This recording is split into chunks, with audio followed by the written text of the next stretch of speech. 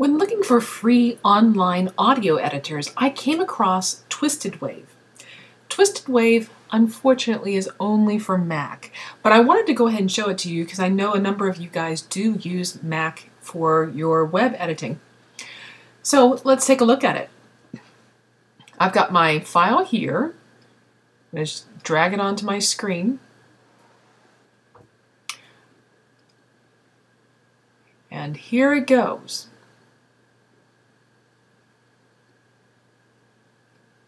Let's make this a little larger so those of you at home can see this. All right.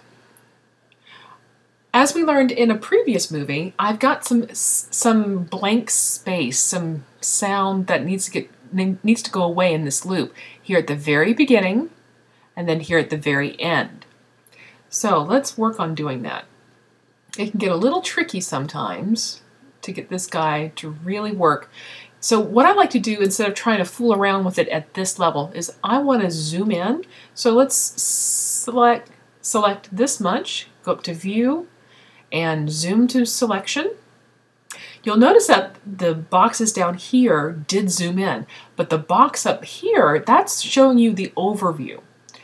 Now, click inside the boxes down at the bottom, and let's get rid of that much. Highlight it, delete. Okay, now I'm still zoomed in on just that one little part, so let's zoom out. Let's view the whole sound. This time we're going to do the opposite. Select on the other side, view, zoom to selection again, and let's take it from there to the end and delete. View, view whole sound again. Now, one of the things I did find that you could do with this particular editor online is you can copy and paste to create a couple of loops. So let's do that. Hit Control or Command A, Command A because you guys are on Macintosh if you're watching this. Hit Command C, move your cursor to the very end, hit Control V. And you'll see it's pasted in there. So let's do that one more time. Control V. Great. Let's listen to it from the beginning. Let's view the whole sound. I'm going to go back to the top here. There we go. Hit play.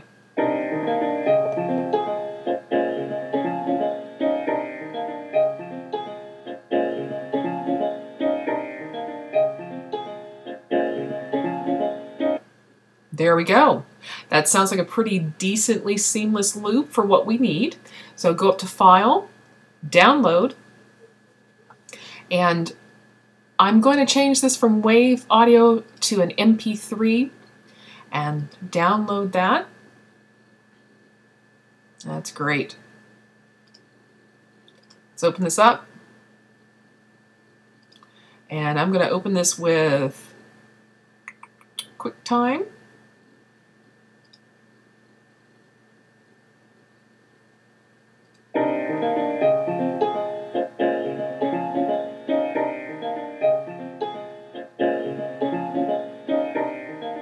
There we go. Sounds great.